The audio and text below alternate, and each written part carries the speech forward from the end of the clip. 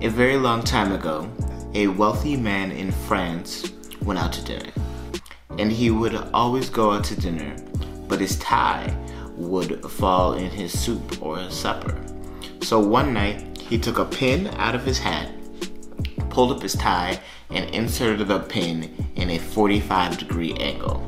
And this was the origin of the tie bar. Much like cufflinks, tie bars speak volumes about one's personal style, but they are also one of the most functional of male accessories. Tie bars and tie clips hold a man's tie in place. What's going on? This is Richard from A Man About Style, and today we are going to tell you everything that you need to know about the tie bar.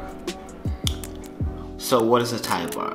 Introduced in the Victorian era, pins were used to secure your tie from flapping in the wind or ending up in your dinner.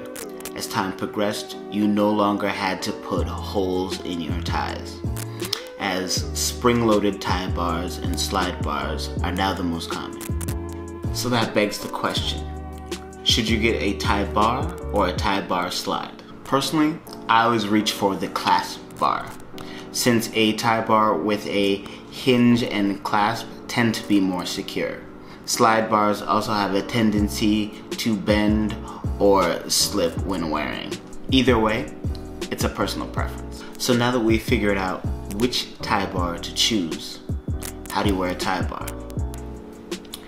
The tie bar should hold your tie to the blanket stripe on your shirt.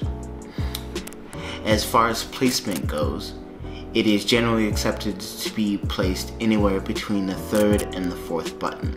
The sweet spot can be argued that you should place a tie bar directly underneath the third button. Stylistically, it looks good, and functionally, this is the most practical place to hold the tie. Now, when placing a tie bar, place it at a 90-degree angle or at a 45-degree angle. Either way is fashionably acceptable. Now, when it comes to width, tie bars range from a ½ inch to 3 inches. If you are wearing a skinnier tie, grab a tie bar that is a ½ inch to an inch and a half. For your wider ties, grab a tie bar that is an inch and a half to 3 inches. In no circumstances should you ever have a tie bar that is fully extended across the tie.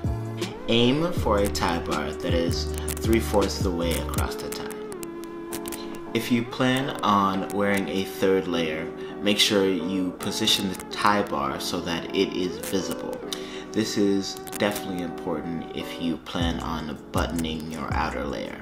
Now that you know how to wear a tie bar, what tie bar material should you choose? Silver is your go-to and the most versatile, gold being a close second. Remember, gold pairs well with dark solids. Due to the popularity, it does come in a variety of shades of metal.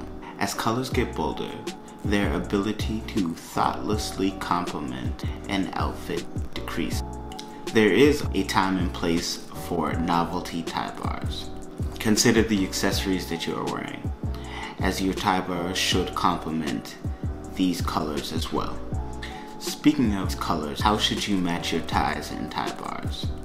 The only rule that you should consider is that clasps can ruin knit ties, so it is better to use a slide when possible. Lastly, what if you don't like tie bars? Well, lucky for you, tie pins are still around if you don't mind putting a hole in your tie. Or you can try a chain that attaches to your shirt button. It really just comes down to preference. And that's your ultimate guide to the tie bar. So, make sure to like and subscribe, and I'll see you soon.